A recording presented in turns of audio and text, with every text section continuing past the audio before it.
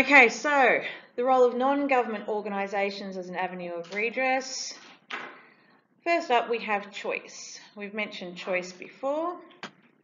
Choice is an independent non-government organisation. They publish Choice magazine. They test products. They provide independent advice. And they do provide incredibly detailed, unbiased advice. So, for example, they put out something called the Pet Insurance Buying Guide back in 2016, which had a lot of information that was really useful to people. Pet insurance is slightly dodgy. Can you insurance for your pet? Yes, you can. So if they need like any veterinary services or stuff, it's kind of covered. Okay, but to get all of their information, you actually do have to be a member if you want to look at their advice about specific companies. So I'm a member. Off the top of my head, I feel like it's maybe something as little as, I can't remember if it was somewhere between $18 or $60 a year. I feel like it was closer to the $18 end. But we wanted to buy a new barbecue and we wanted to spend money and get a good one, and so we went through Choice. I just bought a new dishwasher recently, and going through them and getting all the information about all the different brands, really allowed us to make, really smart, sensible decisions, particularly when you're spending like a couple of grand on something. It's well worth going through. I do have a clip attached and I will link that in your supplementary notes. And go to pause. Emails from you on everything from shonky strollers to treacherous trampolines. Our experts in the labs put your concerns to the test to discover the truth. Last year alone, we pushed laptops, mobile phones and tablets to breaking point.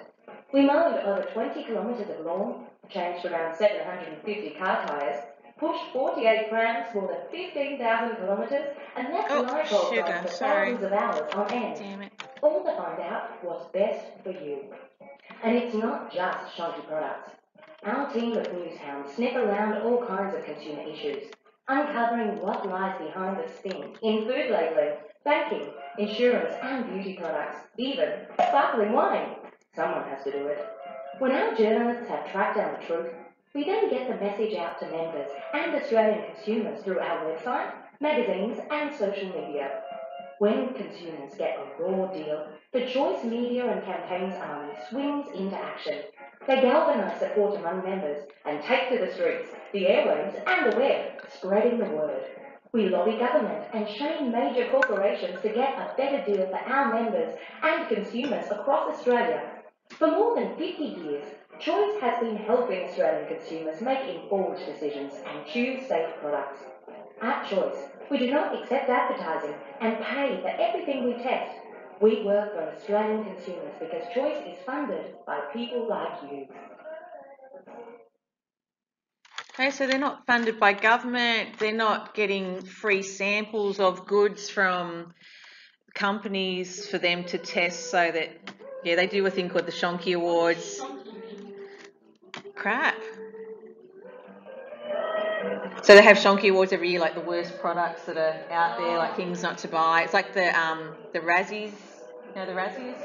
So you've got the Oscars for the best movies, best performances, the Razzies, worst movies, worst performances. Okay, Shonky. Okay, back to slideshow from current slide, and we did all of that. From that basil one? Yeah, tastes like basil. Did you tip it out? Okay. I think you should skull it. I think I was just recording the whole time that I was just sitting here doing nothing, so, yay. Moving on. Choice also provides lots of quotes and stories to news organisations who love to use them because they are trusted and consumers like clicking on stories about how they're in danger of getting ripped off or their family getting hurt. Remember, we love bad news. We are terrible human beings. Some examples: Choice calls for cotton mattress firmness test to be made mandatory, or 2/3 of new car buyers find fault within first 5 years. Choice ABC News 2016. Plus, There was the whole super complaints thing that we looked at, I think yesterday or the day before, that was trialled a few years ago, which wasn't successful because it just responded by restating the original problem because they didn't have the power to change the law. So there were two major complaints we looked at in the super complaints. I can't off the top of my head remember the first one, but I remember the second one was definitely the free-range eggs super complaint. I should remember, I only did it yesterday. Are we doing notes there? No. Okay. Okay, another NGO is the National Association of Community Legal Centres. These are community legal centres that often deal with disadvantaged people dealing with credit and debt issues. We saw something of that nature in the video that we looked at about the payday loans, the bunny rabbit clip you might remember from yesterday. Yes, Nimble it and move on. I wish I could move on. There we go. We also have the Consumers Federation of Australia. This is a peak body for consumer organisations in Australia. It includes places like Choice, the National Association of Community Legal Centres and Redfern Legal Centre. So they come together and work together. Are we filling anything in there? Yes, we are.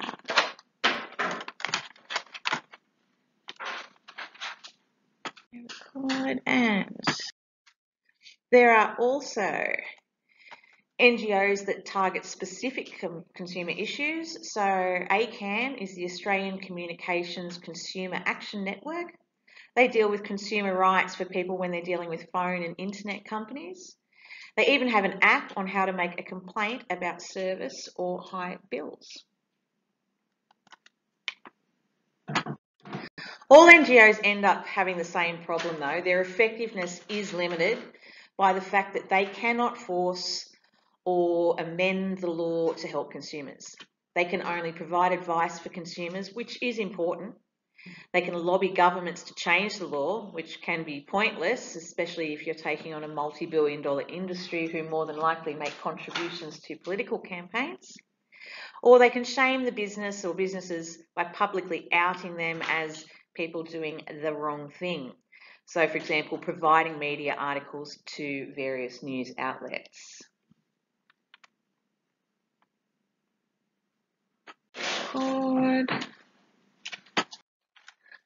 Okay, and to finish off, I have some more clips looking at Choice. They are a really good example to use. They are, as stated before, one of the most trusted places to get information for consumers about a variety of products.